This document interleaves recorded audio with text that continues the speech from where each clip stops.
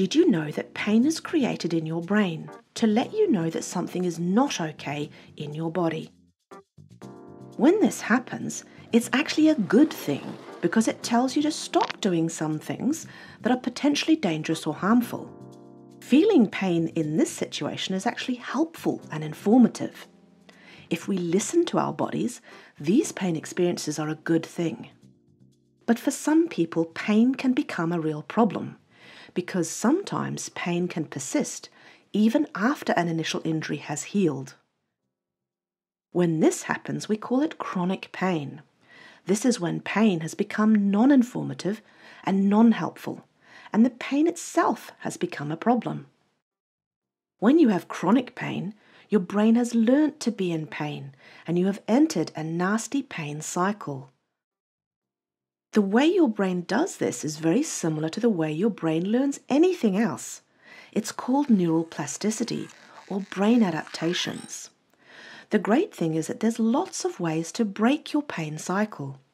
Staying positive, or eating well, or sleeping well, and staying active can all be great places to start. Even as little as a short walk every day can help. If there are movements you cannot do because of your pain, you can still help yourself by just imagining doing those movements.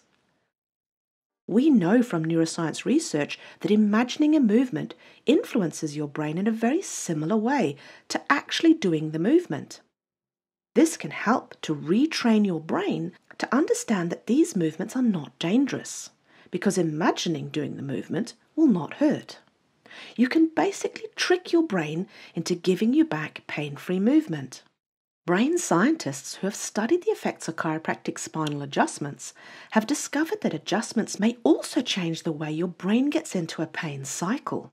This may occur because it's well known now that chiropractic adjustments have a neural plastic effect on the brain, meaning chiropractic adjustments of your spine changes the way your brain adapts and processes sensory and movement information.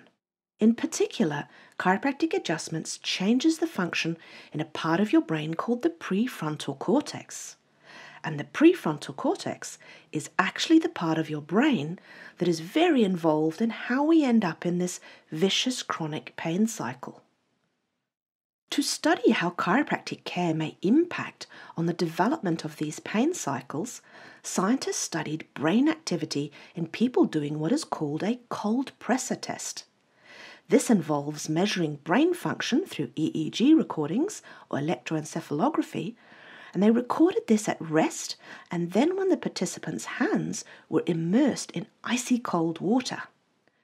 As you might expect, the cold pressor test isn't very pleasant and can be quite painful. The participants then either received a single session of chiropractic care or a control intervention, and then they did the cold pressor test again, while their brain activity was recorded. What the scientists found was that after the inactive control intervention, the participants' brain's activity decreased when they repeated the cold pressor test. But there were no changes in the brain activity during the cold pressor test after the chiropractic spinal adjustment session. What this means is that the participants showed pain habituation happening after the sham intervention, which is expected and means that they're getting used to the pain. However, after the adjustment session by the chiropractors, no habituation occurred.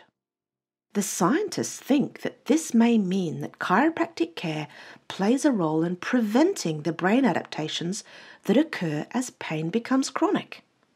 In other words, chiropractic care may reset the way the brain processes pain information so that it does not learn to be in chronic pain. This may be why chiropractic care has been shown in research studies to help people who suffer from neck pain, back pain, and certain types of headaches. It could be that chiropractic care helps their brains to adapt better and break the cycle of pain that they're in. So if you suffer from chronic pain, do your best to stay positive, move often, eat well, sleep well, and go see your family chiropractor. Remember, it's never too late to break your pain cycle.